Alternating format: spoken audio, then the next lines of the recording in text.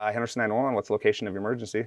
911 dispatcher's job entails being the first of the first responders is what we like to call. Police and fire and medical obviously are known as first responders, but being a 911 call taker is the first responder. We are almost always the first contact that a citizen has when they need help, whether it's police or medical.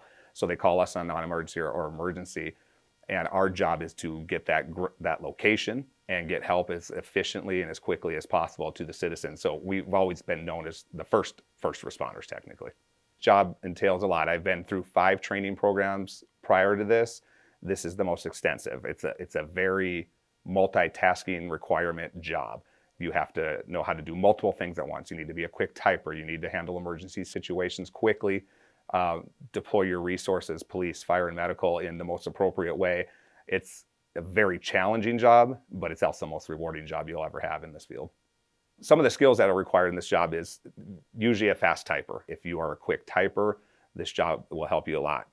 The listening abilities to hear background noises when you're taking a 911 call is something that is, if you don't already have that, is a hard thing to learn, but it's picking up all sorts of different background noises, different ways people say stuff, because they don't unfortunately always tell us the truth when they're calling. So if you can help read people, you know how to communicate with people, you know how to kind of be a counselor, a police officer, a teacher, a little bit of everything on the 911 call. It will help you be more successful in this field because our job doesn't entail a lot of positive situations. It's usually people's worst situations in their life.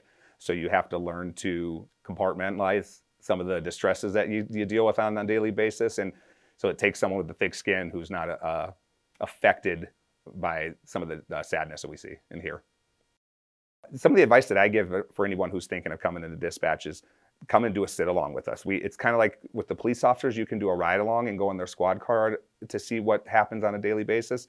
Same thing in dispatch. You come and sit with us a couple hours. It's usually better to do a whole shift if you can, and you really see the daily happenings of our job. It's so hard to explain until you actually see and hear people call at their worst moments of their lives, how our daily operations go, because most people just think you answer the call, you send help, and that's it. No, we help people. We actually give CPR instructions.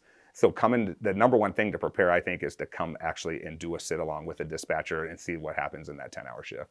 It is a very rewarding job. We do help people. We do help save lives. You go home every day feeling like you actually did something, and it's a very rewarding job.